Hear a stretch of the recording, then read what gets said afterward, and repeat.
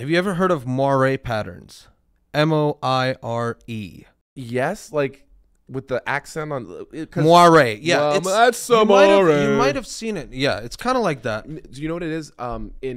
In film, you get it on your imaging, like in particular situations. They call it's like a Moiré effect. Yes, yes, exactly. And so yes, but what does that have to right? do? Like I get it. You can get it all the time if you if you take your phone and then like if I were to take my phone and then take a photo of your LCD screen, yeah, it's got the right, and then I zoom in on the like if you've ever taken a photo with your phone of like a screen, and then you zoomed in on the screen, you're gonna get these like weird like netty patterns. Yes. You know? Yes.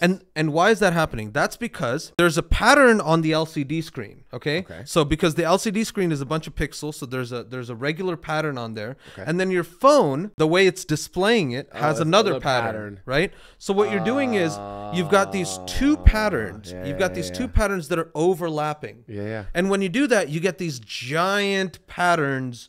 Like there's a third bigger pattern from the sort of the amalgamation of those two small ones. Yeah. So what you need is like two small patterns, and then you slightly offset it, and you'll get these like nice, like looking bigger patterns. I think some film people would disagree with you about the characterization of nice. Yes. However, I don't know if it's nice.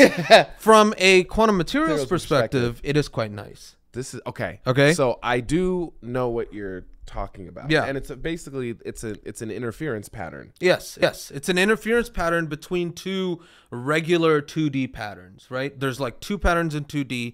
We're making them interfere slightly. It can't be like completely. Got it. It's got to be like just slightly a little bit off. And then you'll get these like long range patterns, right? The smaller the difference between them, the longer the range. Right?